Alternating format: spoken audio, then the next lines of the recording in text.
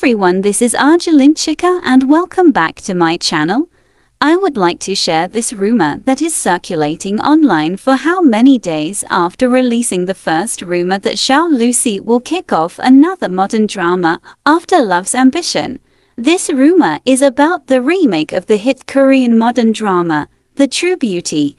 According to reliable source, Zhao Lusi, Lin Yi, Wang Ruichang, and Liu Ji-yoon are tentatively set to star the Chinese adaptation of 2020 Korean drama True Beauty. With her current filming project nearing completion, the producers are now reaching out to her for a potential role. The True Beauty is one of the most popular dramas that makes some noise not just in Korea but also in other countries.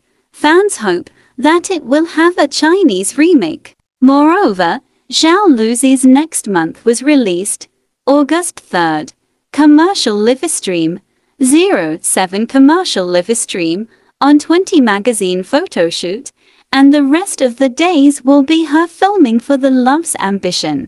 William Chan on this clip looks so relaxed while having a break, looking up, observing his surroundings while chewing gum.